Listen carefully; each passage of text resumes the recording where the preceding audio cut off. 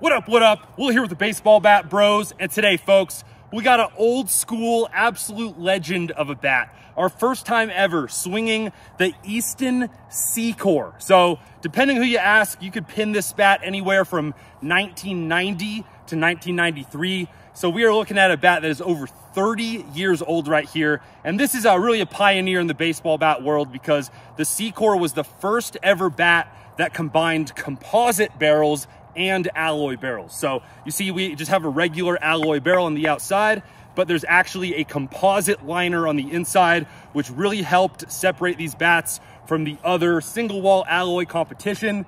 We're gonna see if it's the real deal, if it compares to like a late 90s Gorilla era reflex. Let's get it.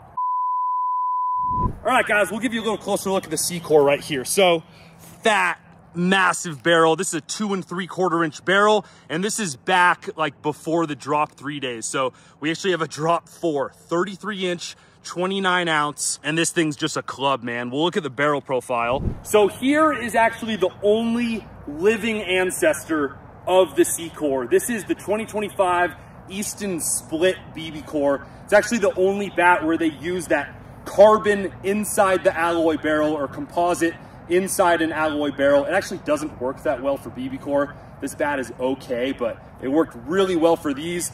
This bat is basically what created the Z2K, the Reflex C-CORE, the Red Line, some of the best metal bats ever made. So let's look at the barrel profile to start. Okay, 2025.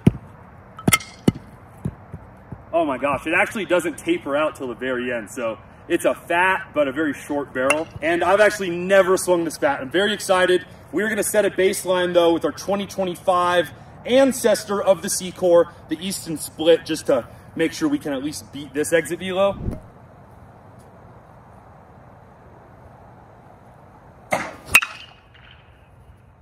I'd hope that's a homer. Oh, no juice, 95 miles an hour. That's just so hard, bro. That's almost perfect barrel. 101 miles an hour. We'll get like 2 more. Freaking tattooed, bro. This bat's not bad. Getting her done. 101 miles an hour.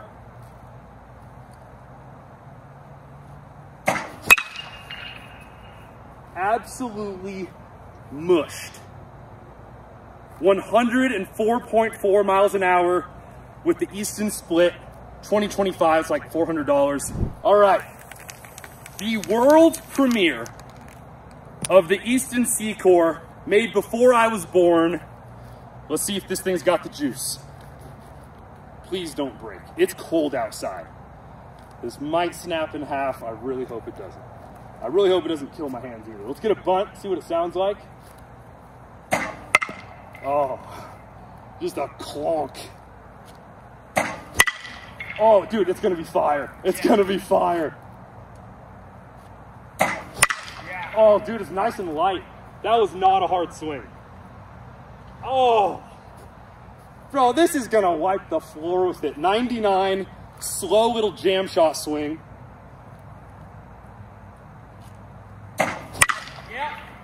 I still didn't even really get that well.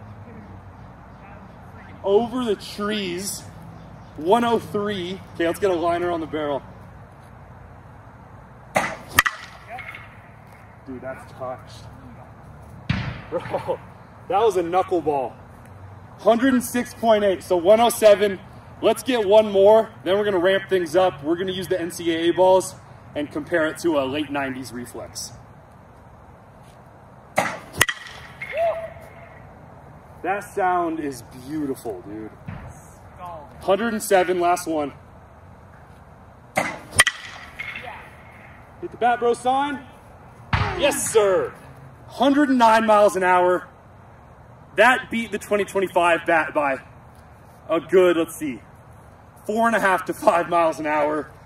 This wins the first battle. Let's move on to the 1999 Easton Reflex Drop 5 C405 alloy. I don't know if this has the carbon core. Actually, I think this is just a single wall. So This could be a good showdown. We're gonna get the juice baseballs too. So these should go like 3 miles an hour faster, I think. Oh, I'm gonna hit these to the freaking moon, dude. Yeah! Ow, that hurt. Dude. That's unbelievable. 106. Dude, you cannot miss on the hands. It will ruin your night. Oh my goodness, dude. I really got under that, but don't hit a car, please. Whew. That's a tank. 108.5, 469. You barely got there. Yeah, bro. We're gonna get 110 easy, I think. Yeah. That stings, dude. That's not even the barrel. So insane. 109. Like, it's hot, bro, but it's not that easy of a bat to hit with, honestly. The sweet spot's really small. You still gotta be a good hitter to do well with this bat, but when you get it, it goes very well. Oh, that was almost there.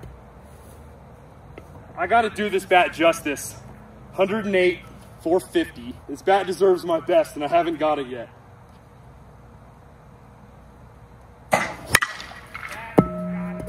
That's pretty dang close. Holy cow. Cleared it. That might have cleared the building. I think it did. There it is. 115.3, 486. Yep. I knew it had more in the tank. All right. That's a good showing for the C-CORE.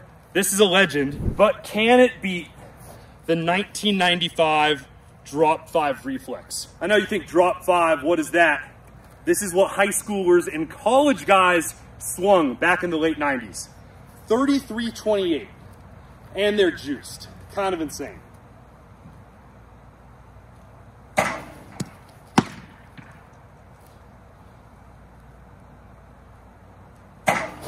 Oh, wow. I got that pretty well. 109. Okay, that wasn't as good as I thought. Dude, it looked great. The sweet spot is incredible. Let's make sure that didn't break. That felt better for sure, but that wasn't that hard of a hit. Yeah. Dude, this is crazy. Don't hit a car.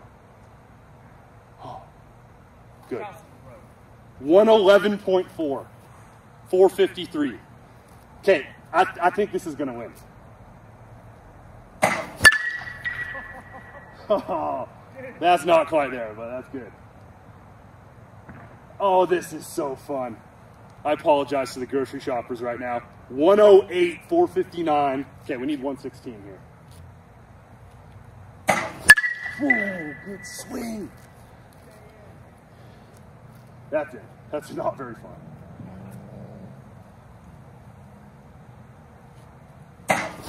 Yeah. Come on. Dude, that was hit so hard. 115.4. The Reflex from the late 90s literally wins by 0.1 miles per hour. However, this had the long ball on the day, and this bat is like 8 years older, I think at least, than this Easton Reflex right here. So I think all things considered, man, best early 90s bat I've ever swung.